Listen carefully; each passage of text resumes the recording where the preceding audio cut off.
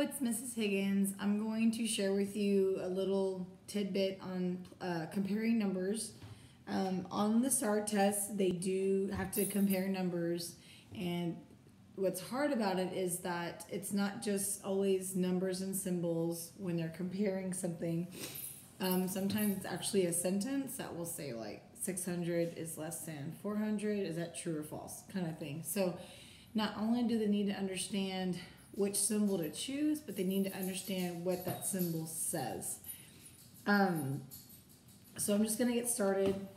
In math, of course, you have your three symbols when you're comparing numbers. You have this one, you have this one, and then you have this one. So I think when I was younger, I was taught like just this is like a mouth and it needs to eat the bigger number. But once you get to like a test that has it written out in a sentence, you can no longer rely on that strategy. So I try to teach them that this is a symbol, and so is this one. But if you look at this one, because one of these is greater than, one of these is less than, of course, they know this one is equal. They've known that since kinder.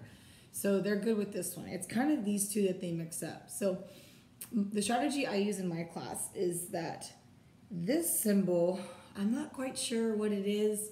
However, once I get to this symbol, if I look at it and I tilt my head a little bit, it actually is a crooked L. And if I can take my pencil and write the word less, then this symbol is less. It's kind of crooked, but it actually says the word less.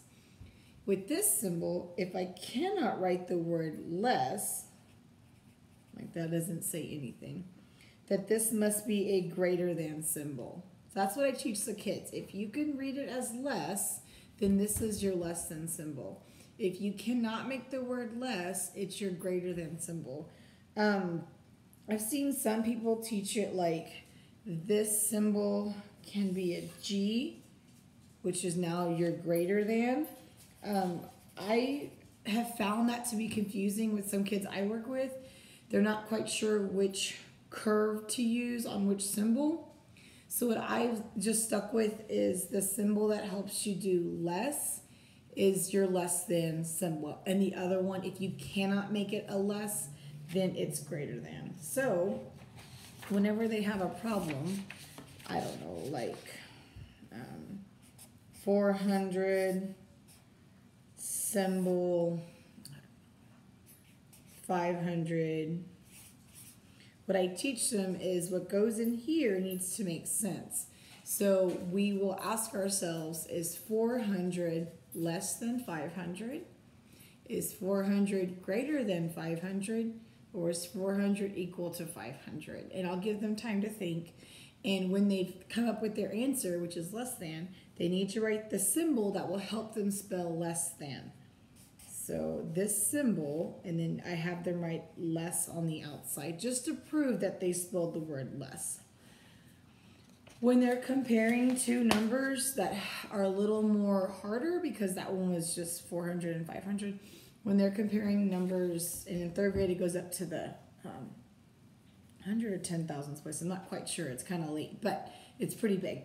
Like let's say it's 1,487 compared to 562. What I have them do in my class is first they need to understand that numbers with different amount of digits will already tell you if they're bigger or smaller. For instance, a number with only 3 digits is smaller than a number with 4 digits. Like 300 will always be smaller than 4,000. So I teach them that. So when I get started, I always ask them, how many digits am I comparing? I'm comparing 1, 2, 3, 4 digits. 1, 2, 3, 4 digits.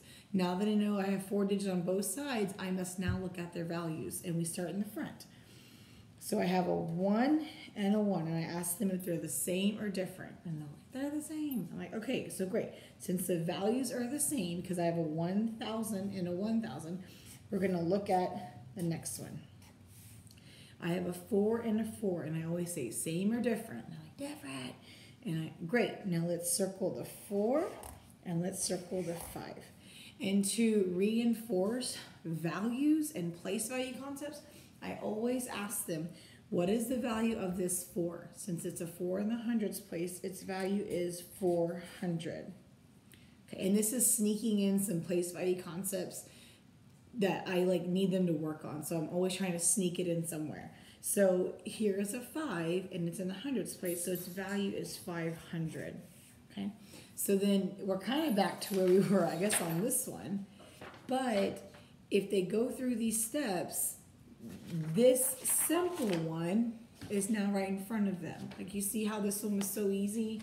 So now here it is, 400 compared to 500. And then ask yourself, blah, blah, blah. You know, so then they'll come up with is less than. And I always have them write less. So that helps. One more thing, sometimes you get to a problem and it's already written down, especially their multiple choice questions. Well, like, which one's true? And so they'll have like, I don't know. They'll have something like this, 693, and I tell them if you cannot make the word less, it's greater, okay? So then you need to read, 693 is greater than 567. Is that true or false? So we'll go through, and how many digits do we have? We have 1, 2, 3. We have 1, 2, 3. So let's look at the values of each digit. Here's a 6. Here's a 5. Are they the same or different? Okay, great. So we look at 6, and the value is 600. We look at 5, and the value. Okay. Now, is this true? So on this one, we had to put our own symbol in. Sometimes they have to figure out if it's true or not based on their choices. So then ask yourself, is 600 greater than 500? It is. So then this one is correct. So that's just what I teach them in class.